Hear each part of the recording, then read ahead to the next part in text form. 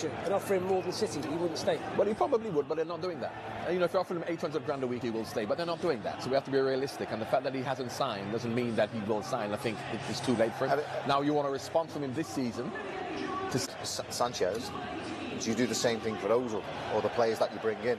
Because Lacazette then knock on the door and say, well, or all the other players want to go up. So once you have a philosophy of this is what we're going to do, you stick with it. But you can always get good players. But don't forget, Premier League salaries are higher than anywhere else. So therefore, yes, you may not be going to get a Sanchez, but when they got him, if he was happy with the wages he got, and maybe you're going to get another player the next Sanchez. Also, German links in this attacker involved tonight, which will help them against a Koln side Everton did against Atalanta earlier. Yeah, it's a game. Listen, it's the first game. Koln will be glad to be back. They'll be playing with determination and desire. It's their first game back. I think it really depends on how Arsenal approach this game. They get started now in the company. Our match commentator in the Emirates, John Anderson.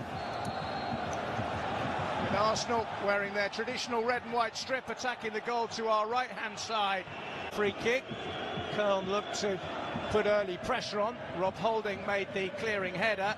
And then El Neni back to hop for Cologne.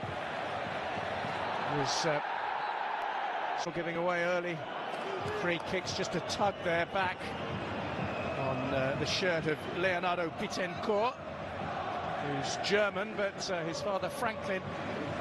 Lee Lehmann and Bittencourt are standing over the ball. It looks like it's going to be a touch and a hit. It was struck. Cup Winners' Cup, they reach the final. Ball forward towards El Neni, and a first touch for Timo Horn. Another one-club man. He's up to nearly 200 appearances for FC Koln. By Arsenal, it's worked through to Walcott again. He's trying to get round Rausch, and he's just pulled down the Russian in the box. His serving player, 11 years on the professional staff since joining from teenager. Yesterday that it's easier to achieve through the league. Ospina all the way out under a little bit of pressure there. Here's Cordoba. He's going to go for goal. He's going to score sensationally. With a magical goal. Ball kept in. Ospina came out. But just look what Cordoba does here. That is magnificent vision. Brilliant execution. And a memorable goal for the Germans. Wow.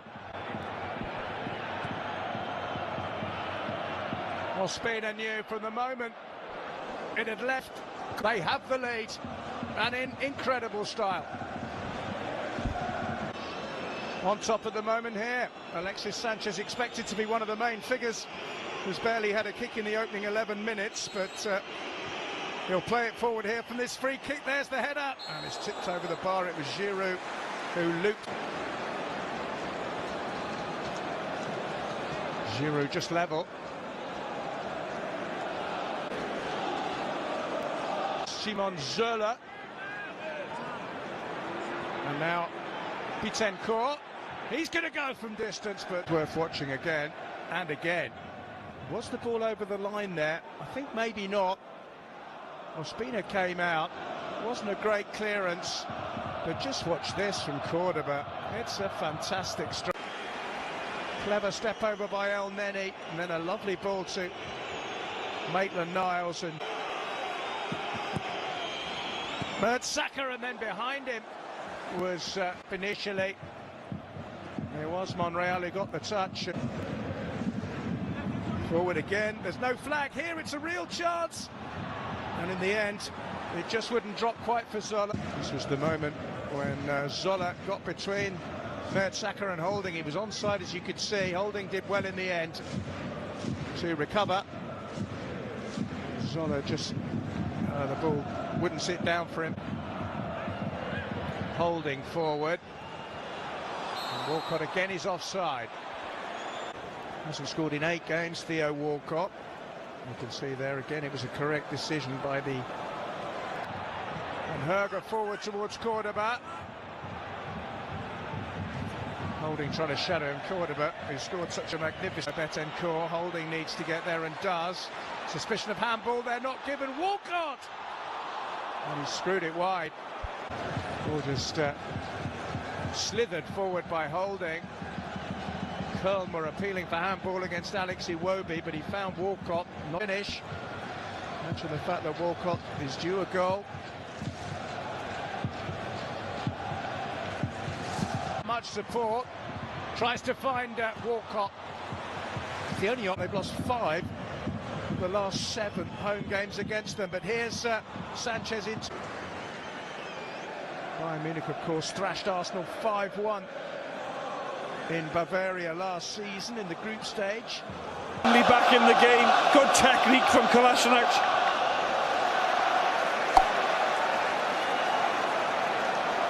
Goal this for Arsenal.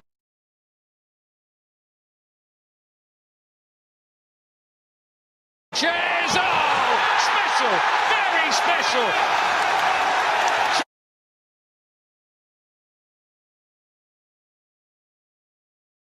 Inside, goes across, and what a finish. He digs it out.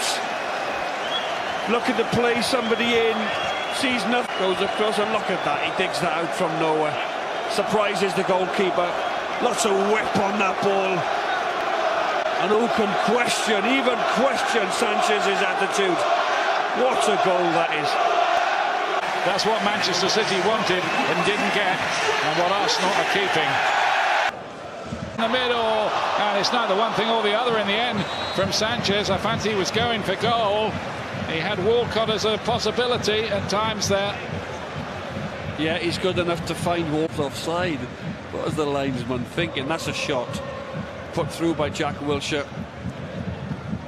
Yeah, flank was up anyway. 3-1, and you think that settles the destination of the points. Bellerin does great. He follows up for the rebound and he gets his reward. Now, I would say that's probably wrapped this game up. It's the first ever European goal for Hector Bellerin at the 16th attempt.